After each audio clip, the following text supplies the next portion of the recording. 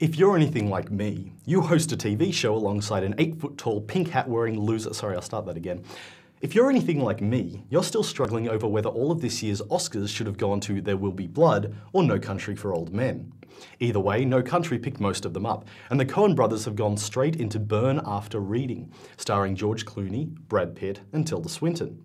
Meanwhile, on the other side of the quality spectrum, the Hollywood machine churned out Max Payne, a violent adaptation of a violent video game.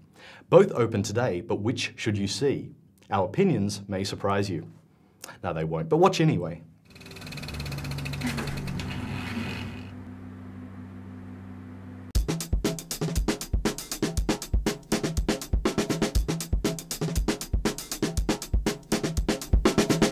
There's two films. There are two films. There's two films. Go.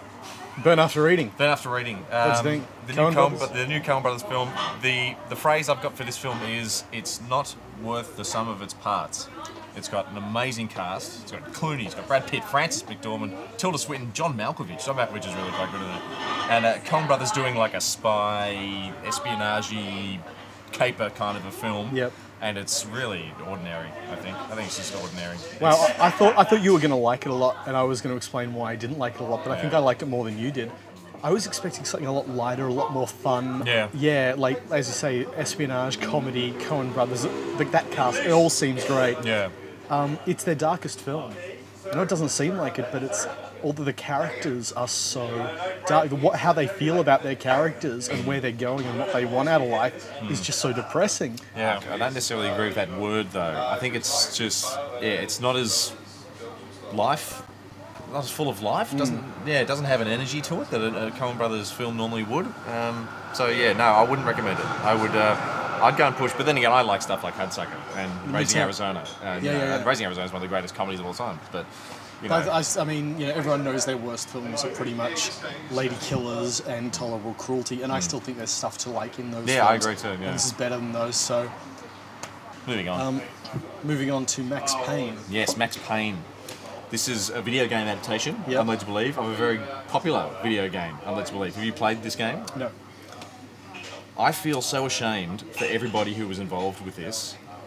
This is really bad. I'm not even sure if it's a movie. If I saw it in a museum, I could kind of think that, okay, maybe it's like an experimental work of art or something, and I could kind of give it some credit. I think the only person who can hold their head up high is the gaffer, because there's some very well lit stuff. There's kind of very fun shards of light, and it's all looks very cool and all the rest of it.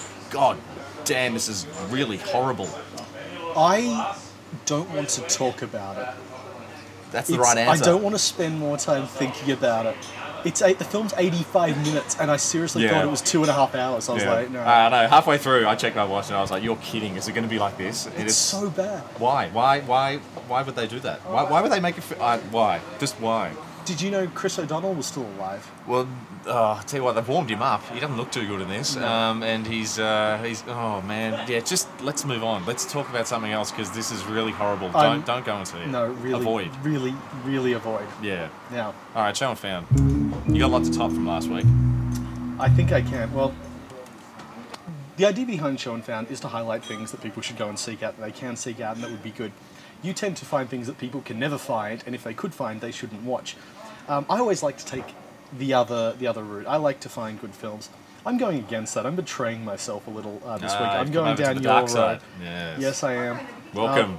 Earlier this episode, we alluded, it could be said, to Stanley Kubrick's Lolita, which was a very, very good film. It was about obsession. It used a middle-aged man's relationship to a young preteen girl as a metaphor for obsession. Somebody was making a very ill-advised yet oddly similar film in England. Around the original Kubrick time? Around then. It's a few years off. Oh, okay. I'd like to present to you Twinkie, starring Charles Bronson. Okay. Charles Bronson this is new to me. Is a 40-year-old writer living in London who's having a relationship with a 16-year-old schoolgirl. It is a comedy. Serious? It is an intentional comedy. An intentional comedy. It's played for laughs. It is unwatchable. I couldn't believe the ABC played it, and I couldn't believe what I was watching. Now, I can't believe the director's name on this. Surely this isn't the correct director. Richard Donner? Yes, Richard Donner directed it. The Richard Donner. And yeah, it's shocking. You will not believe what you're watching. You know how some films from the 60s and 70s start at a specific point and then just go off in a random direction. They just go off the rails. There is no plan whatsoever. This is the quintessential example of that. Wow. There is no plan to this film. It just goes off wherever it likes. And it is a shocker. But Twinkie. It's so unknown, and everybody who talks to Richard Donner should bring up this film. They should. They really should. I want him to sign it. That's my dream. So there you go. Twinkie. That's a big Twinkie. And that's it for this week. Almost. Yes, we have a weekly competition to announce. Now, before we saw Max Payne, a few of us were debating whether there had ever been a good movie made from a video game. Nobody could think of a single one. So your challenge is to let us know what you deem the best video game movie to be. The funniest, cleverest, and most impassioned answer will win its creator a big prize pack, courtesy of our sponsors. All the details can be found on our website, bazuraproject.com, where you can also find extended segments from this and earlier episodes. And don't forget to join us next week when we examine movie credits. We speak to Mad Max cinematographer David Egby. And we revisit Brideshead in Saw 5. I mean, Brideshead Revisited. I know I'll be watching. No, you won't. No, I won't. Until next week. Sign off, catchphrase.